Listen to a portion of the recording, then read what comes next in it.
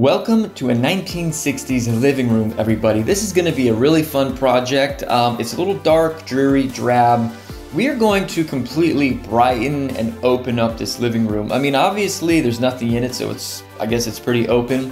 But when I say transform, I don't mean just paint on the walls and new curtains over the windows. I mean a complete remodel, which is fun, cool, and exciting. This is what's going down in Chinatown. This wall is coming out. Whoever designed this just built a random wall here. It's not a load-bearing wall. It's obviously we got to open it up and expand this kitchen, living room, dining room area so that you can really entertain people when you come here to chill out. We are ready and set with our DeWalt starter tool kit. We got on sale at Lowe's for a couple $100.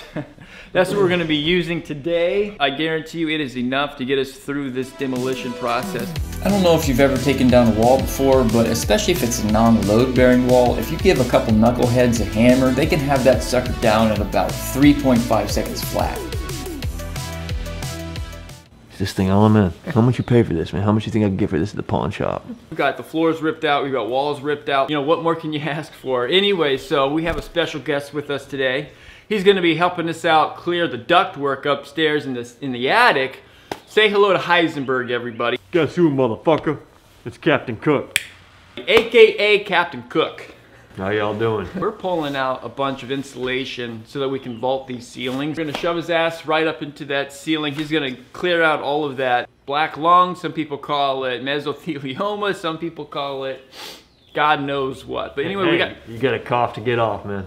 All right, follow me, y'all. I'm gonna show you how we do this Heisenberg style. Nice and easy, nothing to it, man. Up and in, baby, up and in.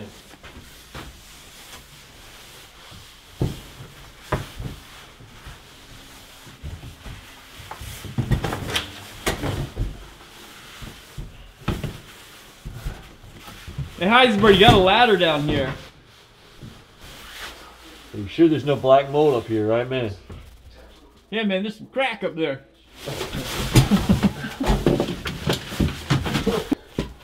Hey, man, there's nothing up here but mold. Heisenberg's just kind of, you know, slacking off up there.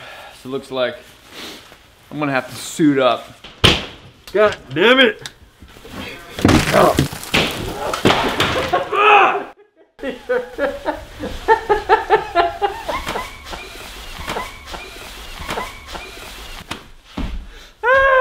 Look, man, crack doesn't always pay off.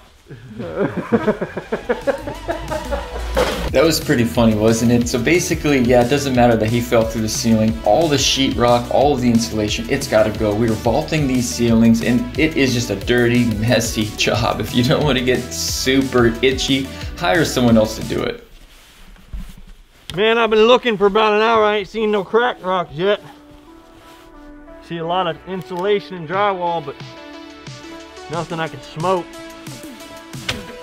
So after we finished ripping out all the insulation and sheetrock from the living room ceiling, we stood back and took a gander, and we realized, you know what, even though we're going to be vaulting the living room ceiling and it's going to make the living room appear infinitely larger, we still weren't completely satisfied with that. We decided to take this small, standard 36-inch wide hallway entryway and expand that into a 10-foot wide walkway. Boy, oh boy, does it do it justice. It makes the living room appear infinitely bigger. Still alive, that means it worked.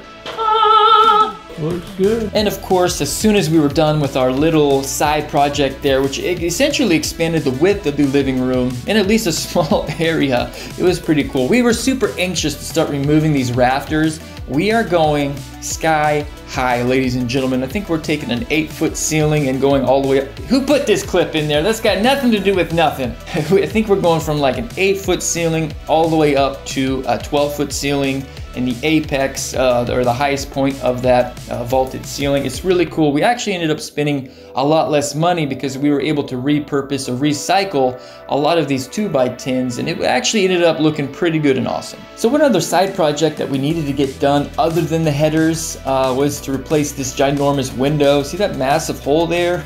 We gotta fill it. So luckily we found these two big picture frame style windows that ended up looking great. We got them for a great deal and they're gonna look awesome. Ah, the beautiful, the wonderful, the alluring sound of a thank Christ Almighty that this yellow invention even exists. I'm talking about a sheetrock jack, ladies and gentlemen.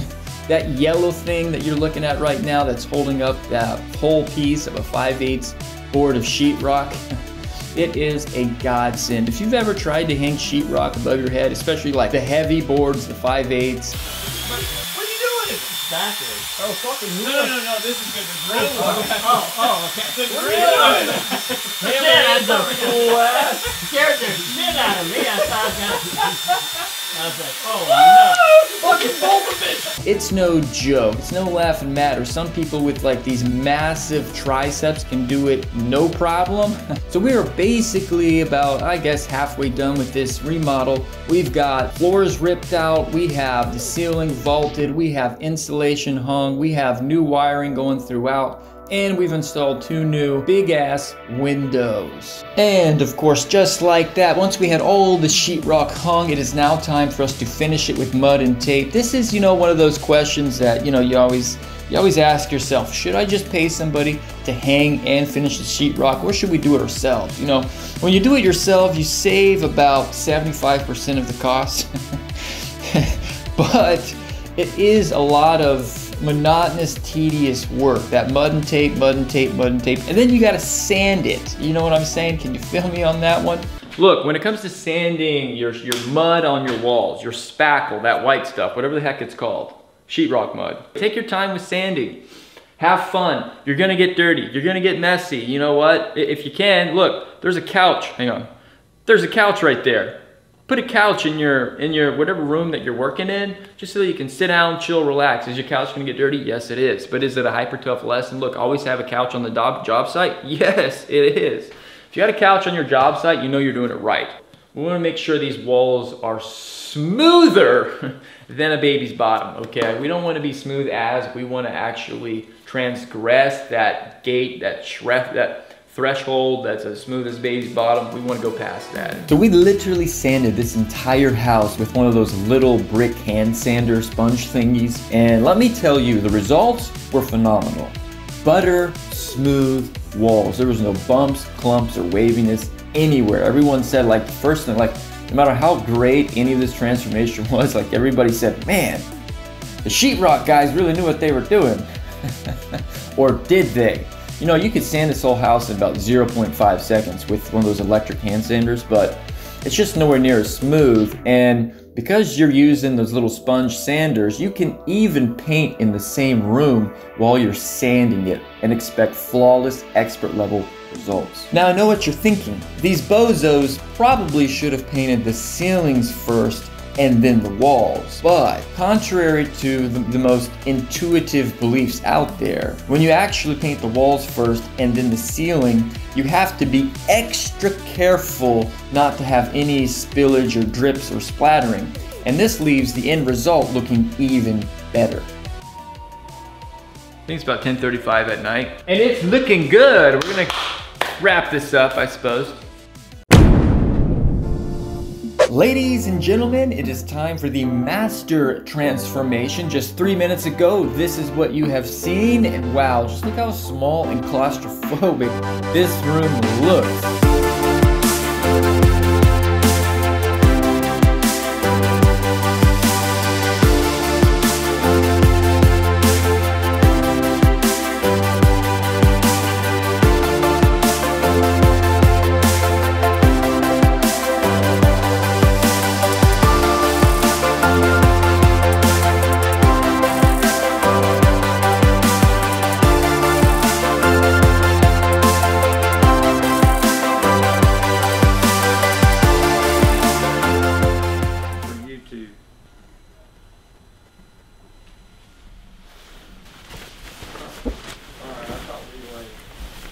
Where's that crack? Someone told me there's some drugs in here. Goddamn drugs. What time is it? Oh, I'm just getting this insulation out of here. Yeah.